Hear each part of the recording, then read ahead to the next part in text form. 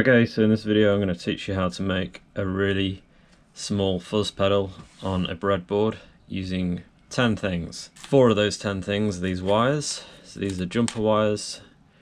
You got red for 9 volt, yellow for output, blue for input, black for ground. You got a very small breadboard. This is one of the smallest breadboards you can get. A transistor, which is an MPS A13 transistor.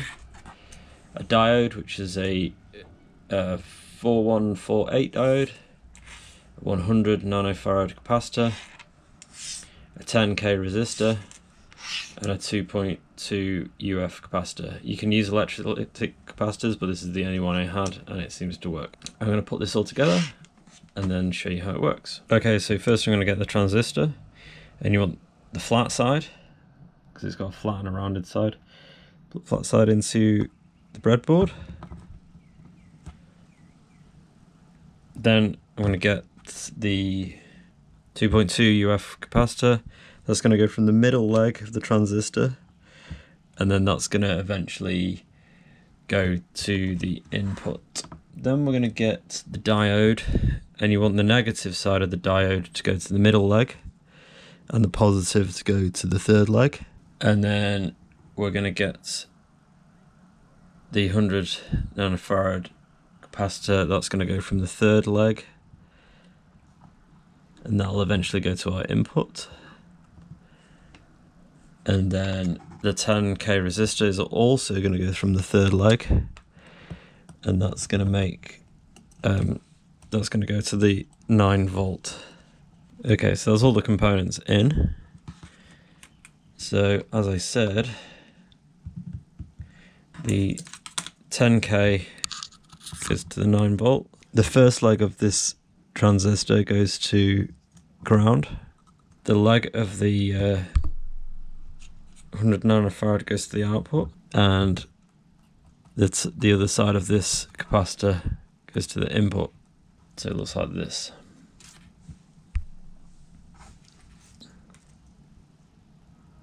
Now, like I say, this input goes to the input like jack. Sorry, that's the output jack. That goes to the input jack. That goes for like the ground, so that the ground of your battery, and then that goes to the 9 volt of your battery. It's simple as that. But what I've got, I have a test box, and this basically has a stomp switch, an LED, an input and output, and then the 4 crocodile clips here, which go to the corresponding leads. So I'll just snap those on. So my input, and then my ground. And so I'm going to go for the input goes into my guitar, and the output goes to the amp.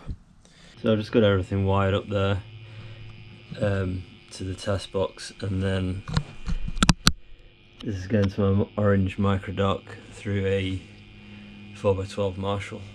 So I'll just give you the clean tone.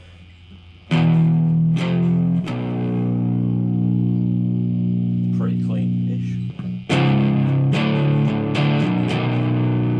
Then I'll activate the stomp switch.